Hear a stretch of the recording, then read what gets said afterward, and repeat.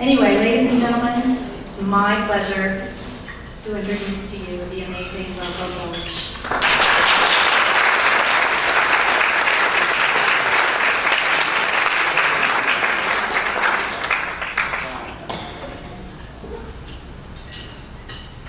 I got to kiss him.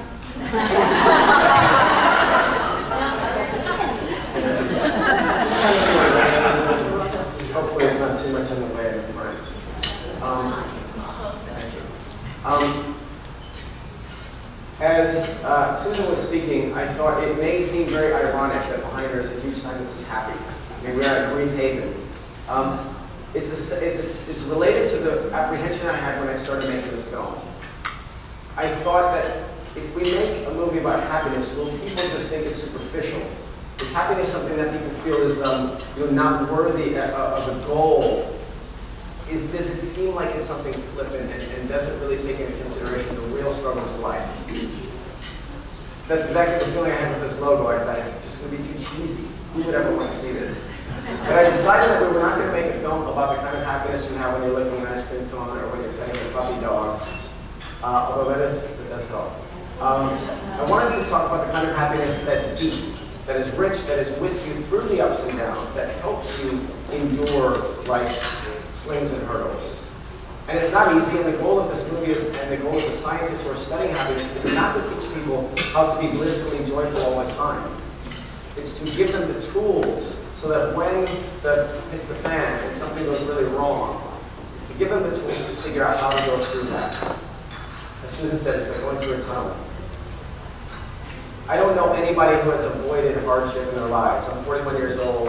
Maybe when I was about 15 or 12, I thought that people could avoid it and it was going to be a goal of mine. Now I realize all of us suffer at some point. All of us struggle, and definitely all of us know people who have suffered and struggled. 6 years ago, a friend of mine named Tom Shadyac called me and asked me if I wanted to make a film about happiness. Because that morning he had opened the New York Times and there was an article about happiness, about this new field of science called positive psychology. And this article essentially said that what the scientists have discovered is America is a very rich country, but not a very happy country. We were down at number 23 on the list of happiest countries, even though we're at the top financially.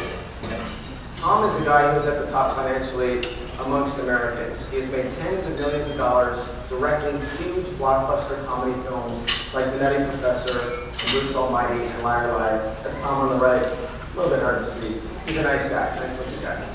And Tom said, look, I know what doesn't make us happy. I want to know what does. Because every day, since I've been living this extreme Hollywood lifestyle, with 17 bedrooms and dozens of people working for me, I notice that the people who sweep my floors and tend my gardens are happier than many of these beautiful movie stars and millionaire producers I work with every day in Hollywood. I know it doesn't work, I want to know what does. I was living in a very different situation, but the question raised, it reminded me of something that I experienced myself when I was 18 years old. I was with, I want to say man, but he was only 19, in East Africa. His mother is here today because of what happened to him. Dan Eldon was an amazing person who, white guy, sort of from England and America, or his parents are, but he grew up in East Africa, and really resonated with the spirit of people who we saw in Kenya, Tanzania, and Malawi. And he had an experience of going through a corridor, a military route through a civil war in Mozambique. And he said he was really ready to see this incredible suffering because the war in Mozambique was not only defined by people trying to kill each other. People were mutilating each other, cutting people's arms off, lips off, noses off, and they were leaving them alive. There was still fear and horror in the people on the opposite side. So Dan was ready to experience this extreme poverty and pain and suffering. And what he said he saw was exactly the opposite. The people he saw were laughing and dancing and singing, and they were generous, and they were interested, they were curious, and they were totally alive. And it didn't make any sense because here people were suffering at the pit of what humans can experience. They had lost not only one child, they had lost entire families. They lost best friends, they lost entire villages. And so when Tom suggested we make a movie about happiness, I got to go to Africa with him, by the way.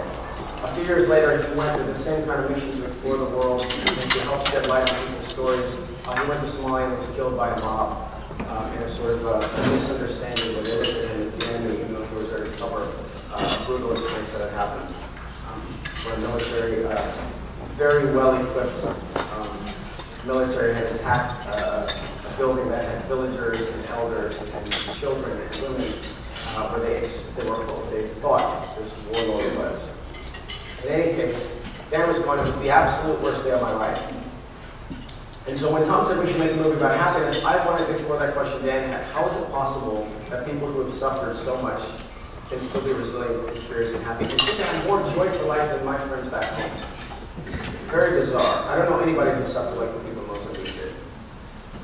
So I immediately got online and said, yes, we should definitely make this documentary. He said, look, I make comedies, I don't know how to make documentaries. You do, I'll help you pay for it. And as a documentary filmmaker, that's the main challenge. So I said, hey, it sounds wonderful. I get to hang out with happy people and learn about happiness for a year. It was 6 years till I finally finished, but it was worth it. One of the things I discovered immediately when I got online is that there are benefits to happiness. Now, this may sound sort of obvious, but I was really excited to see that scientists were now saying that happy people are more creative, they do better at work, they do better at school, they get better grades, they get more raises, they get better peer reviews. If they're doctors, they get fewer complaints from their patients and more praise. So happiness is really a win-win-win. Happy people are also even healthier than unhappy people. And to top it off, they live longer. So I thought, okay, if that's not a reason to explore happiness, I don't know what is. And I immediately remembered a time when I was a child and I read the Guinness Book of World Records.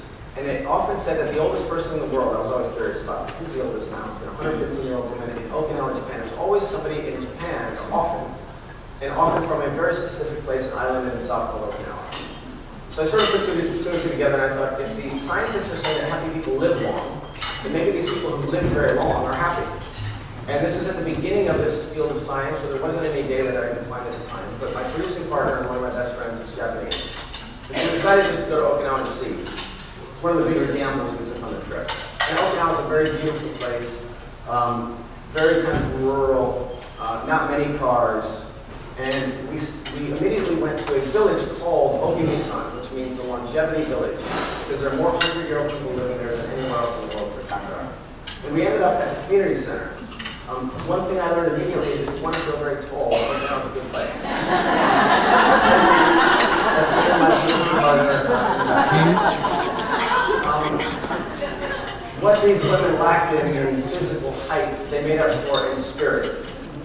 We were hanging out with people who were mostly in their mid-90s, some in their mid-80s, and they had a boombox. They had the stereo blasting music. Even though it was traditional Okinawan music, it wasn't rap music, but they were doing things that we do when we were teenagers. And they were learning, one of them was teaching them a recipe. And every once in a while, one of these women would get up and just start dancing, just kind of spontaneously. And then another one would join her. And I thought this was kind of beautiful. You know, seeing people who are older than my grandma could barely walk when she passed away in her mid-80s. And here were people dancing and singing.